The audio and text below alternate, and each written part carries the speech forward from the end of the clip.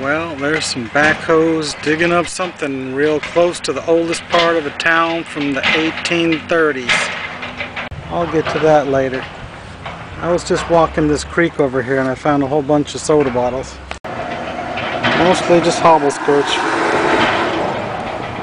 It's from a very common city. And there we have a D patent from Tuscaloosa. And another D patent. And it is from Montgomery. And a patent office one from the later 50s. And it's from York, Alabama. And then when I saw this sticking out, I got pretty excited. It's not the debossed kind, it's the embossed ones, which are pretty tough to find. But of course, the top had to be broken off. And it's from Tuscaloosa, Alabama, which I haven't ever seen one from there. And last, save the best for last, it's an interesting Art Deco soda. I've had one of these in the past, and it's also from Tuscaloosa. So that was a pretty good find. I'm going to go dig the banks because I saw a bunch of trash coming out of the bank. Well, it wasn't that easy getting those things, as you can see. I fell down and got pretty scraped up.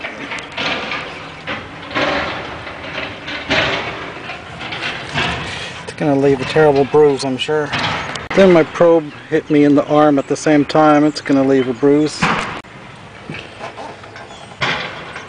That's a pretty bad injury I got from falling down walking across a slippery log. Now there's a good looking creek. I've already picked up a lot of bottles. As you can see, there's a tremendous amount of glass here. Well, I found something I missed the first two times coming through. And no, it isn't a Vicks. It's an Ingram's shaving cream in cobalt blue. It's pretty rare, actually. There's another bottle I missed. Not really worth anything. It's worth $3 or $4 probably. Well, I've already gone down most of the creek. But then I got to this point, and I didn't want to go through it, but now I got my rubber boots on, so I'm going to try and smash my way through here, and then we'll get to some stuff I haven't seen yet. Well, it's mostly modern trash from the 40s and 50s, but sometimes you'll find something really old.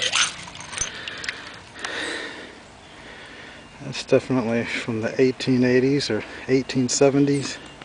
Yeah, definitely almost a Pontold bottle.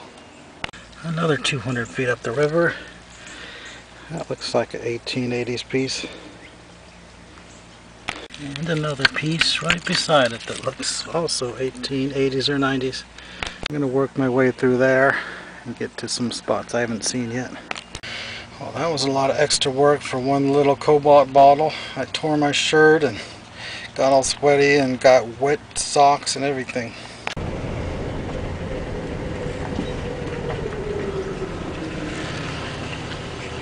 That's interesting.